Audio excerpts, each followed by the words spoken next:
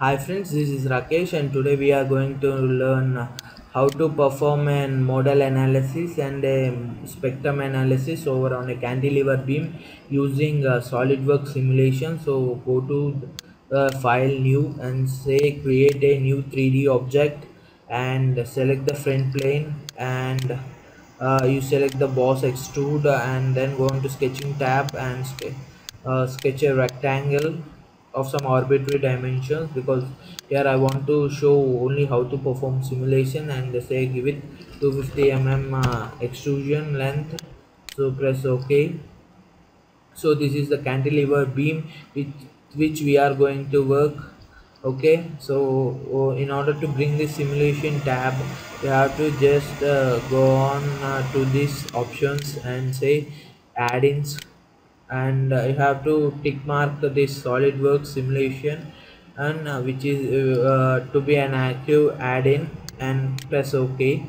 So go on to simulation tab and just click on new study and you select a frequency analysis, which means it is going to do a basic model analysis. So for now you have to apply a material for this first.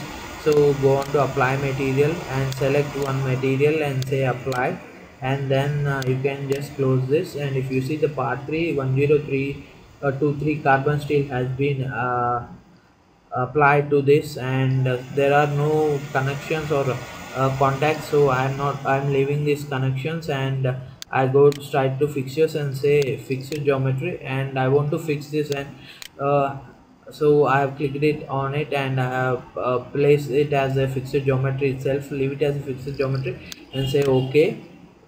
And now because this is a modal analysis and with the pre-stress, so we are not going to add any external loads, so I'll right click, say create mesh, and I will accept the default settings and click OK, and the mesh has been generated. And now I am going to run the results of the simulation. So if you see, the frequency or the modal analysis is going on right now, the solver is solving. So after that we have finished to perform a model analysis, but now I want to perform a random spectrum analysis. So for that you go on, say new study, and go on select linear dynamic, and you can select in four types of analysis in linear dynamic. They are model time history, harmonic analysis, and random vibration analysis, and a spectrum analysis. And I am here interested in spectrum analysis, so I click spectrum analysis and say okay.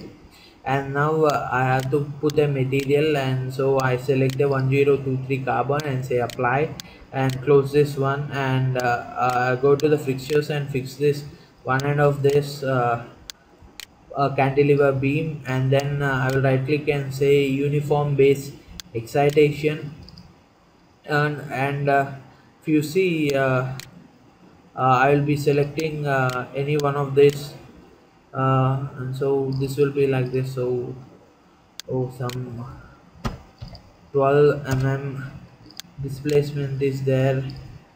uh, yeah, okay, it is there saying that not use another two, so we have just used one.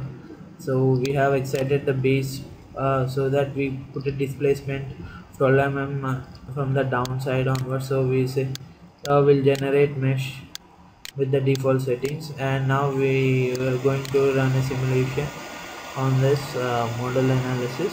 It is simulating. It will take a little bit of time because this is an spectrum analysis which we excited from the bottom, so the behavior will be like this. So this is how we perform a model, a basic model analysis and a spectrum analysis. So thank you friends for now. Thank you friends, bye.